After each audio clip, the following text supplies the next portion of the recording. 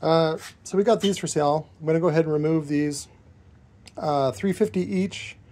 Is that shipped? No, it's $3.50, and then I think it's 25 or 30 bucks shipped. These are D2s, or at least they should be. I won't know until I take them out.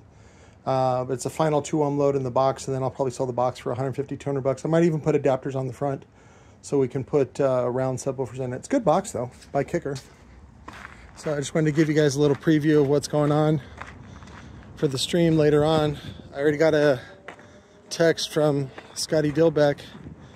I don't want to say pleading, but he's like, I'm trying to be the bigger person and stop putting my name in your mouth or whatever. And I was like, if you want to put your little shrimpy red-headed wiener in my mouth, that's fine. I'm like, I'm okay with that. So, well, let's go look on the texts.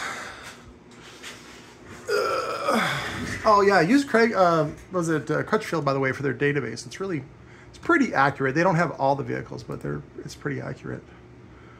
Let's see. Patrick, stop using my name in videos / titles. Dude, like, come on. Well, what's funny is this is, oh, hold on real quick. I gotta sync up the phone. Sometimes it doesn't sync right away until I get in the room. Hang on. All right, sorry about that. So Scott Dilbeck says, Patrick, stop using my name in videos, titles. I was just promoting the live stream that's later today at 4 p.m., which is gonna be in about 4 hours. So, but I wanted to, I was, when he texted me, I was taking a big old Dilbeck, and I had to wash the dingleberries out my butthole. But I said, basically I said real quick, I said, you made your bed. Meaning if you look at his replies and buddy up with Jacob on Facebook, he actually threatened some sort of cease and desist, which is ridiculous because I don't seek Scott out.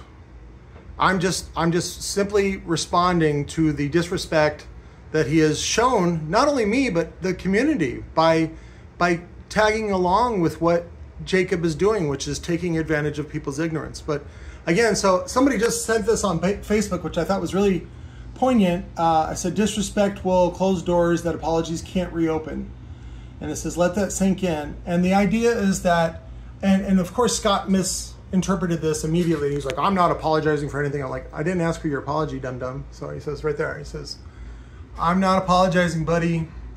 If you're speaking of the 2 times your name has come out of my mouth this year, this was in retaliation of my domain, his domain.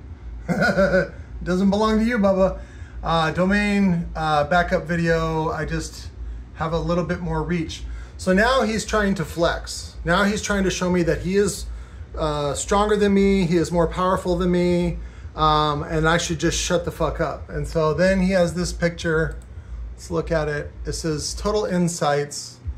People reach 350,000, post engagement 7,400, which Super Duty Robot Underground, again, I think this is just a flex to show him how much he paid for ads, or how much, I hope it's all organic.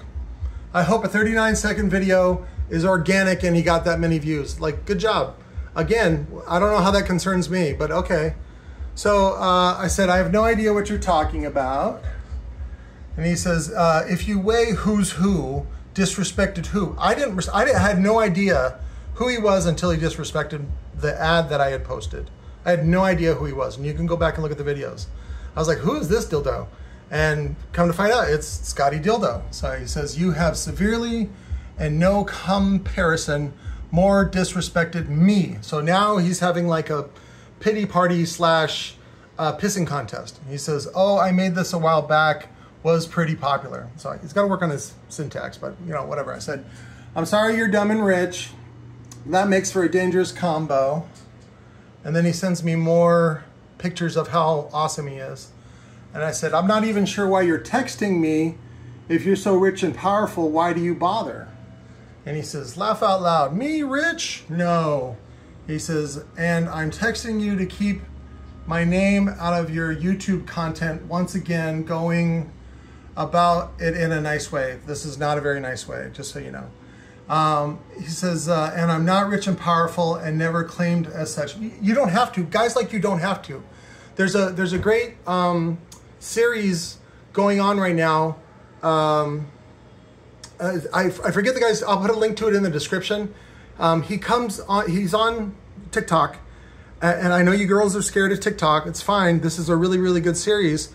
It's about rich speak and the way that rich people sort of, they don't even realize they're talking in code, but they're constantly comparing, it's for their ego, but they're constantly trying to search for other people that are like-minded, meaning rich and snobby, I'm better than you, that kind of thing. And he does it as a hand puppet moose. It's hilarious, but it's very, very informative. I'll put a link to it in the description.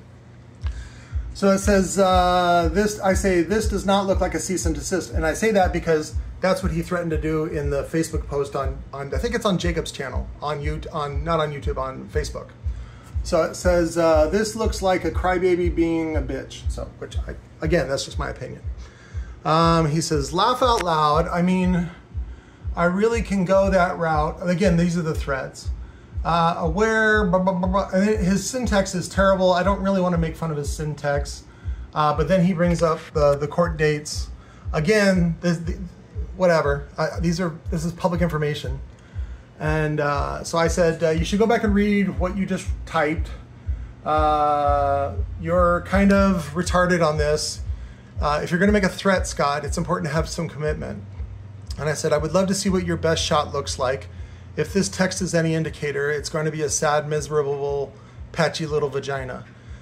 Sorry for not responding earlier. I was taking a big Dilbeck. I told you guys that before. I said washing it out of my butthole. And then, of course, he uses smooches patty, which I suspect is sarcasm because I don't really think he wants to kiss me. But, you know, I'm glad you can express your gay feelings for me. I've been picked up on by a lot of times, and I'm always flattered by gay pickup. And no problem, sunshine, I totally understand. I said, yep, you sometimes just got to get in there with a rubber glove and get all the dingleberries out. So, oh, he talks more. Oh, okay. He says, I'm going to come by your LA Storm motors and frames when you are doing time, when I'm in jail. I said, sounds good. I said, you'll have to talk to Josh Pastrana because he's the national rep on those.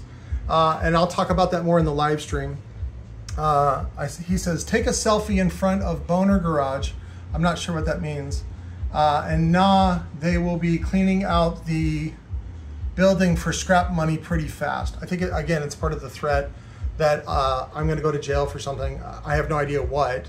Because, again, I didn't do anything. So the burden on the state to provide, what is it? It's not undeniable proof. It's like, you know, whatever, they gotta fool a jury somehow. And again, there's no evidence, but I'm like, okay, that's fine. So, and again, anybody who's black knows what the fuck I'm going through when you just get arrested because the cops feel like it. So again, and this is one of the reasons why I've been pushing for education about the system, and the whole system is based on fraud. As soon as they fill out the birth certificate, and then it's confirmed by the social security number, and then it's confirmed by driver's license, and then it's confirmed by, they're creating fraud the whole time. The whole thing is fraud.